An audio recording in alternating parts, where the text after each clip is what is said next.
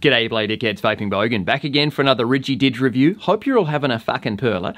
Got another AIO, an all-in-one device. This one is from Aspire, the Nautilus Prime X, following on from the Nautilus Prime, I think it was. So this is the X-rated version. It's a little single 18-650 all-in-one type setup. So you've got like a little tank kind of sunken down here in the top of the mod. Does up to 60 watts and has a variety of compatible coils as well as couple of RBA options. So it'll do the original Nautilus coils, the BVCs, but also do the BF coils, which is what I've got in here at the moment, little BF 0.6 ohm number. But as I said, there's also an RBA or an RDTA type rebuildable tank option, which is what I've got in this red and black version. So a little single coil RDA type thing up the top with a tank underneath you dangle your wicks through. We call it an RDTA, sort of rebuildable dripping tank atomizer is the correct term. So I said the first one, I have a little 0.6 ohm BF coil in here at 18 fucking watts, a bit more of a mouth to lung type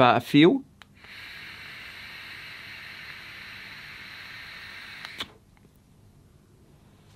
Tasty little fucking low wattage job. And then this one here, I've got a 0.25 ohm single alien coil. I'm running at 50 watts.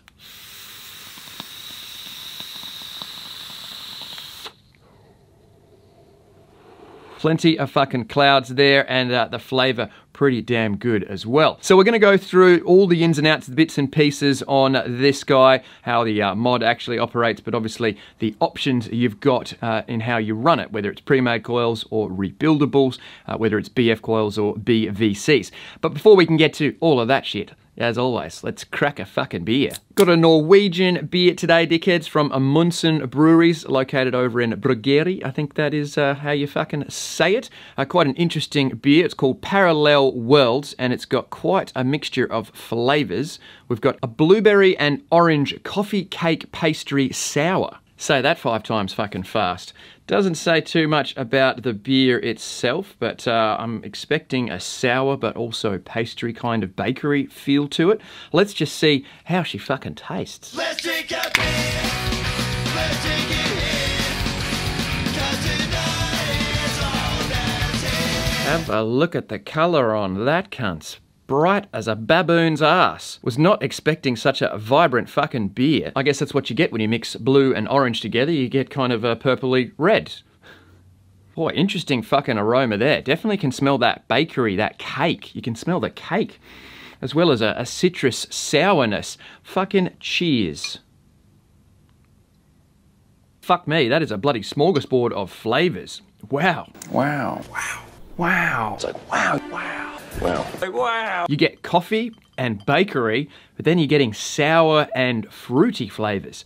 It is quite the mashup of tones there. Real obvious coffee flavor, very much a bakery vibe in there, but then after that you get that sour, tart tingle on your tongue, the fruity blueberry sort of flavors, and then orange and citrus as well. That is complex. Fuck me, that is very nice. Yeah, fucking wow. I don't reckon I've had a beer that's had quite so many different flavors mixed in together.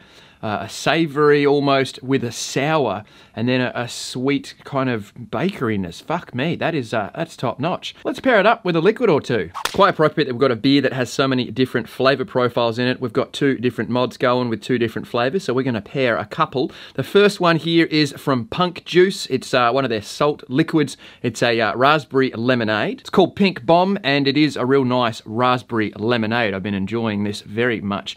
Should go well, I reckon. Bit of raspberry lemonade with those sort of citrus flavors, the orange and the blueberry. Let's fucking see. Yeah, that's going down a fucking treat. Very nice. Raspberry lemonade, citrus, complementing the fruit and the sour elements of this beer very nicely. But as I said, we've got another one going. In the RDTA, I have a bit of banana ice cream from Sticky Fingers down here in Australia. One of my favorite sort of dessert flavors. Real nice creamy banana flavor with just a hint of sort of chocolate in there as well. Should go well, I think, with that fucking more bakery element, the coffee cake mixed with banana. Coffee and banana, that should go fucking well. Let's mix it up all over again. yeah, fuck, a completely different mixture on that one. The coffee flavors coming out a lot more from the beer when you're mixing in a bit of that creamy banana. The chocolate element going nicely with that bakery and that coffee cake fucking flavors. That's a complex fucking beer. You almost want to have a couple of liquids to pair with to get the full experience. But anyway, enough waffling over this shit, dickheads. Let's get down the up and bloody close. Lots to cover on this one. Plenty of options to run this guy. Let's get in there and have a sticky bake. Oh, fucking righty then. So, if you go for the basic kit, this is the packaging that you will get. Inside of that, you'll find the mod itself with the BVC pod installed. You get the BP pod, user manual, and a USB Type-C charging cable. Now, if you go for what they're calling the special version, you'll get a large, flat, sort of black box, and inside you'll get basically everything that you could possibly run in the Nautilus Prime X. So you'll get an array of the original BVC coils, which are the ones that sort of go in the original Nautilus tanks, ranging from 1.6 ohm to 1.8 and 0.7. Then you'll get a bunch of the BP coils, which are the more modern sort of coil that they use, a 1 ohm, a 0.6 ohm, and a 0.17 ohm mesh coil. And then you'll get two very sort of micro RBA options. One will go into your BP sort of type pod, and the other one is for the BVC type pod. So again, very small, compact little RBAs. And then you've got all the pods. So you have a pod for the BP coils, you'll have a pod for the BVC coils, and then you've got a pod for the RDTA type pod, which is, you know, this one here, where you've got a big tank in the bottom and then kind of an RDA type top to it with the coil legs dangling down. We'll have a look at that closer in a moment. You'll also get a 510 pod, so you put this one in instead of a tank system, and you can just run whatever atomizer you like on the top there, just a standard 510 connection.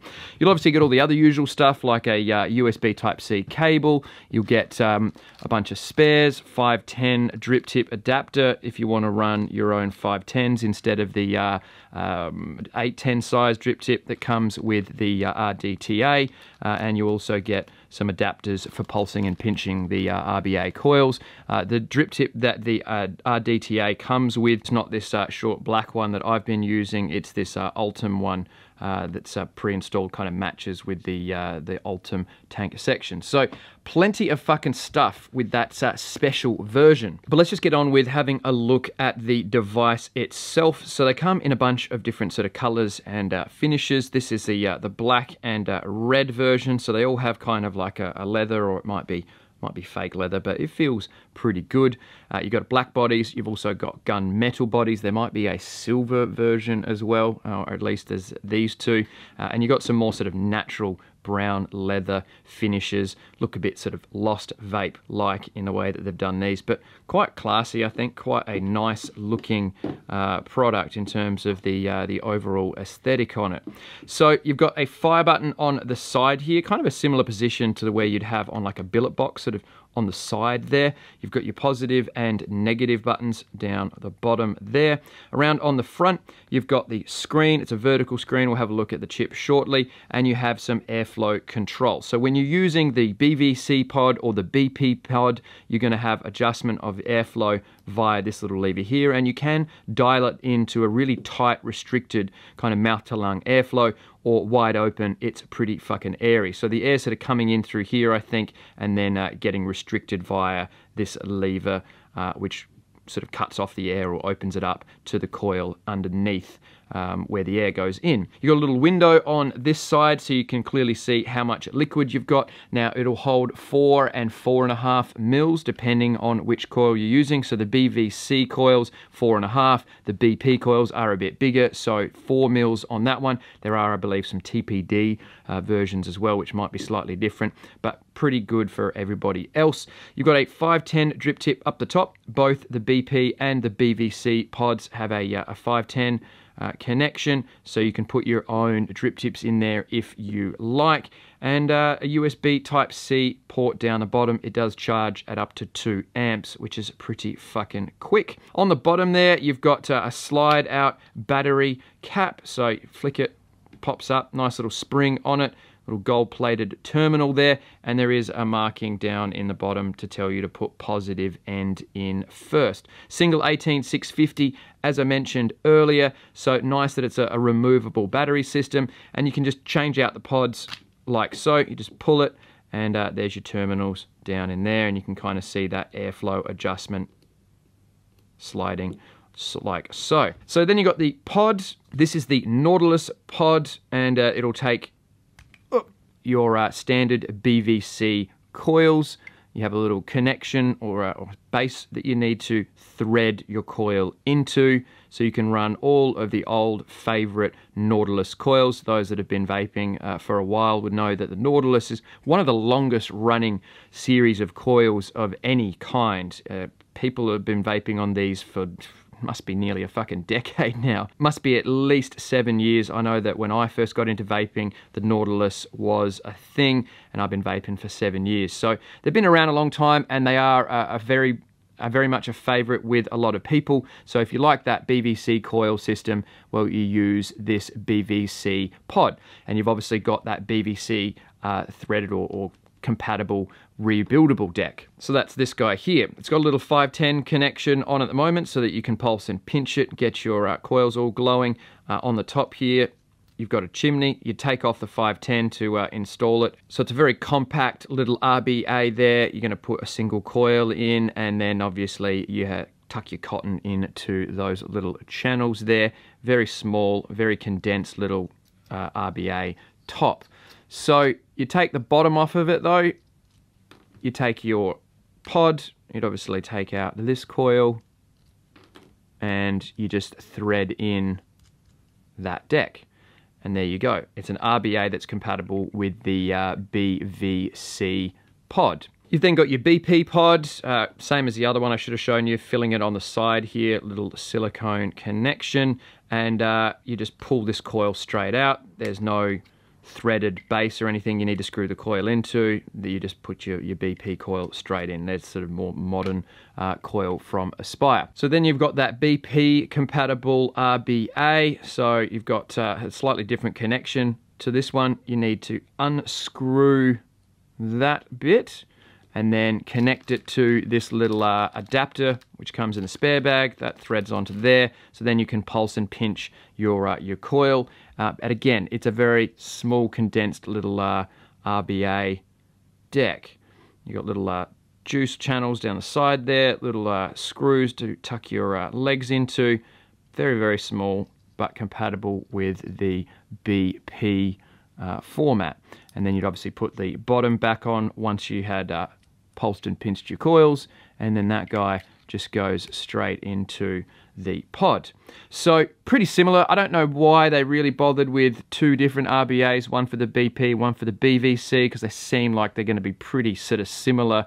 And if you've got both of these pods, you probably don't really need an RBA for both of them. But hey, they've done it for both, which is always great, giving you plenty of choice as to whether you use the BP pod or you use the BVC pod. How many fucking times I'm going to say those bloody letters this video? So that's that. That's those two pods. You've then got the third option, which is the RDTA. So this is a little bit different in that it sits up above the rest of the mod. Doesn't sink down in there. You've got a tank down in here, and you've got like an RDA type deck on the top. You've got an 810 size drip tip. It's a much bigger chamber. You're able to use much bigger coils, and obviously you want to get that airflow going with that bigger setup. You've got some AFC on the side here, little ring which you just twist. If we can get it to twist, there we go. Little ring there which adjusts your airflow. And then if we pull off the top cap, you can see the deck itself.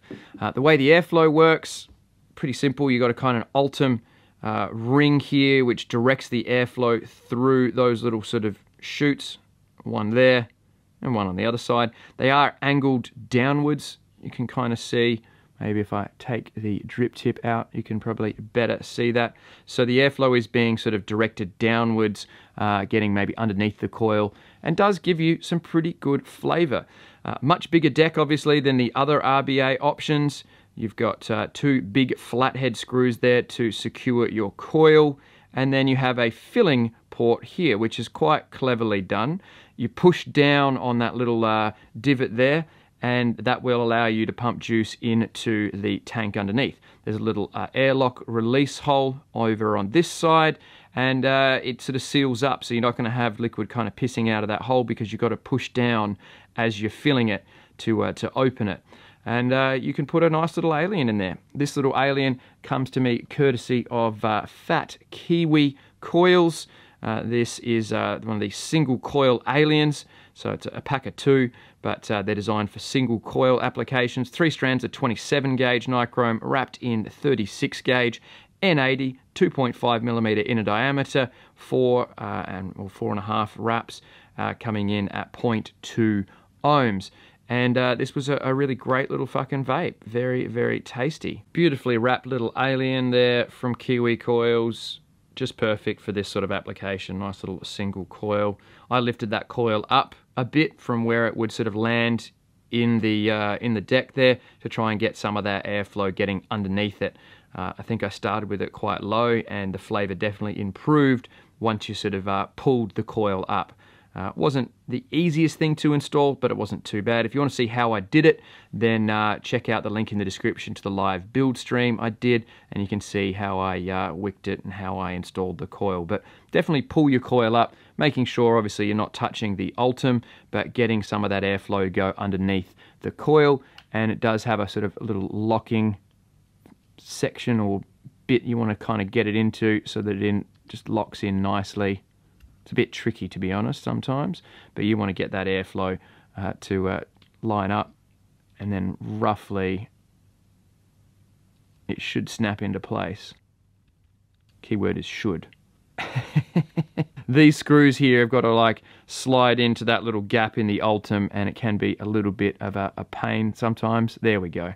Now it's in its spot. So yeah, if you're into RDTAs, and then it's going to be pretty familiar to you, but I've found it to be a pretty effective little tank RDA type vape. So let's have a look at the menu system. At the moment I'm in auto mode, which is going to basically automatically adjust the wattage when you connect something according to the resistance. So it's given this coil a rating of 15 to 25 watts, which is correct. It's the 0.6 ohm little BP coil, and that is the rating that Aspire have given it. So quite good for the newbies in that you don't have to worry about overcooking your coil by accident, because it's going to automatically give you a set sort of rating and adjust the wattage accordingly. You can then go and sort of adjust it and dial it in. It is in 0.5 watt increments, which I do love to see. Always nice and easy. You got a percentage and a battery bar up the top there. You got a little locked unlocked system, so if you give it 5 clicks it will shut down, and then 5 clicks to turn it back on. But if I hit it 1, 2, 3 times, yeah, it will lock. So you can't actually adjust these by accident, but you can still fire it. So 3 clicks to unlock it. Underneath that, you've got the mode. As I said, we're in auto. Got the rating for the coil, wattage. You then have the volts being applied, your resistance, and you have the amps being drawn, and you have a little puff counter underneath that, and then something to tell you the length of your last vape. To get to the menu system, you're going to hold down positive and negative for a few seconds. You've got the mode, so if you hit that, you've then got the choice of wattage. So that's just your straight wattage from 1 to 60 without any auto. You've got a voltage mode. We click into that. We can adjust in 0.01 volts, so very, very accurate on the voltage output, from 0.5 volts all the way up to 8.4. So it's going to give you the sort of full range of voltage if you're into using voltage rather than wattage. It's got a bypass mode as well, which is going to run it similar to a mechanical mod, in that it's just going to give you the raw voltage in your battery cell. So at the moment I'm at 4 volts, and that's what it's going to dish out. You then have a choice of color on the theme. Just a nice little extra there. It's not necessary, but if you want green or red or blue or purple, you can choose your own little fucking color scheme. You have a screen brightness function. Always nice to see. You can adjust that. If you don't want it super bright, you can dial it down, but it does have a pretty good brightness to it. I don't have any problems seeing everything on the screen clearly. So that is about it, really. Chuck it back into wattage mode. Does go up to 60, and it will round robin down to 1 watt. So there you go, guys. Nothing too fucking crazy on the menu system, but it does have, I think, everything that you kind of need, unless of course you're into temp control. So that is about that for the Nautilus Prime X, dickheads. Loads of ways to fucking use it, almost too many, but if you want something simple, then just go for the standard kit. But if you do want all the other bells and whistles, well, you do have that special kit as well. So plenty of fucking choice, which you can't really complain about. So that about fucking do, dickheads. Let's jump back up top, wrap all of this up. So there you go, dickheads. What a fucking plethora of options for this little guy. Whether you go for the simple kit, you're still getting 2 pods, or you go for the fucking special kit, and you got enough fucking shit to keep you busy till next year. But let's talk about the pros and bloody cons. What do I like? What do I fucking dislike? Well, we got to talk about the fucking choice. There is so many different ways to use this thing, both with the 2 different pre-made coil options, but then 3 different RBAs to go in here, whether it's the BP, the BVC, or the RDTA tank system. Plenty of fucking options there to suit whether you want low wattage, mouth to lung kind of stuff, or right up to 60 watt kind of single coil alien stuff like I was using with the RDTA. All work really well. The BVC coils, always been fucking great, very popular with the old school vapors, and then their new BP coils are fucking fantastic. I'm using one of the little 0.6 ohm at the moment, 20 watts. Let's bump it up a little bit. So the performance off of those BP coils, I really like. The flavor's fantastic. You can dial this thing down to a proper mouth to lung kind of draw.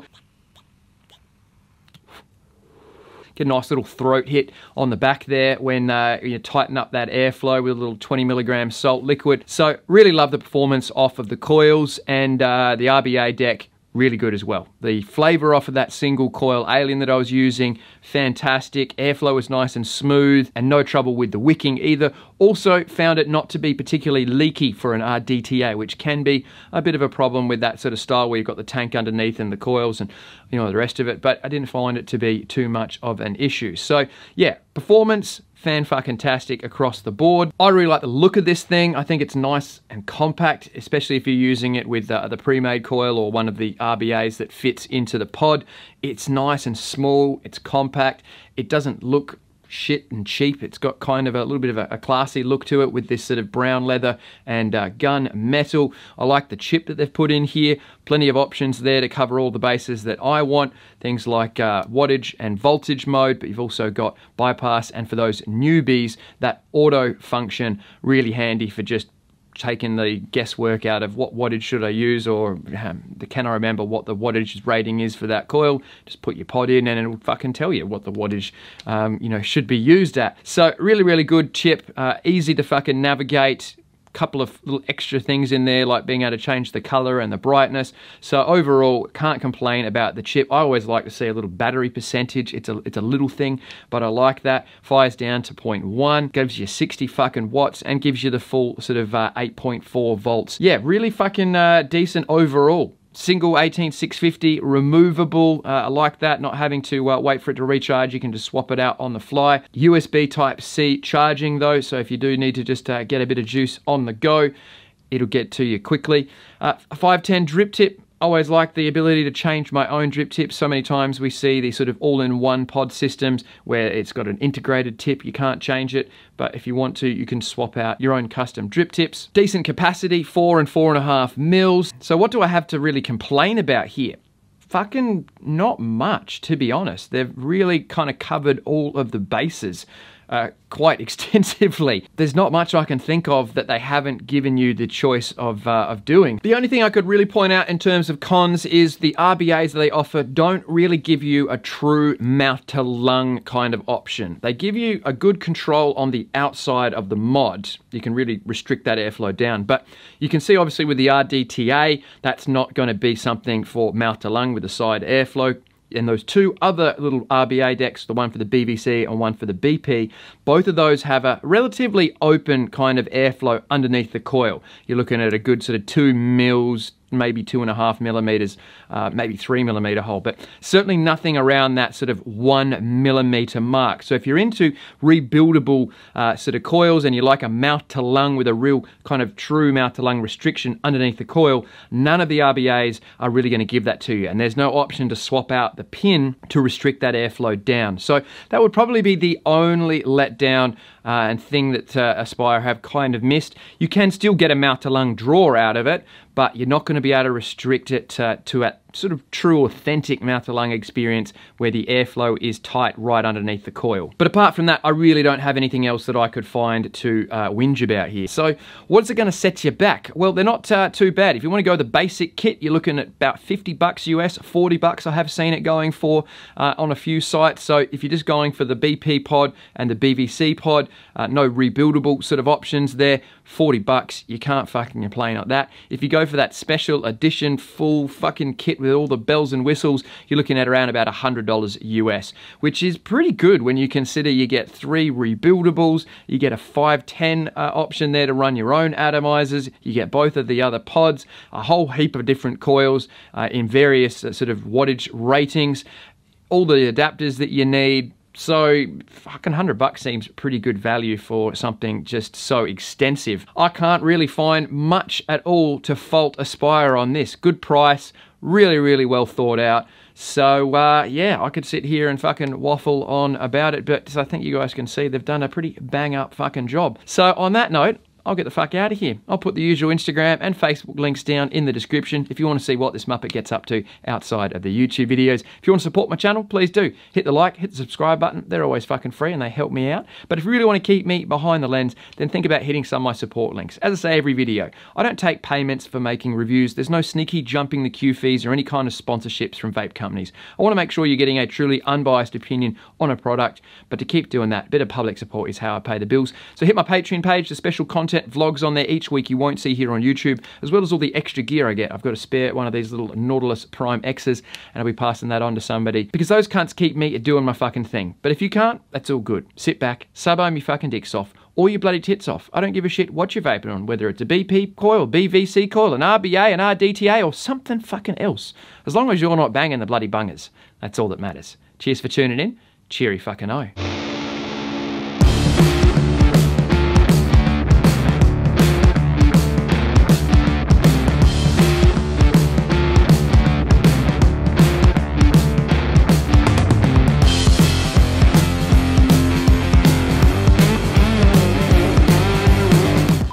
Amundsen breweries over in Bruggen.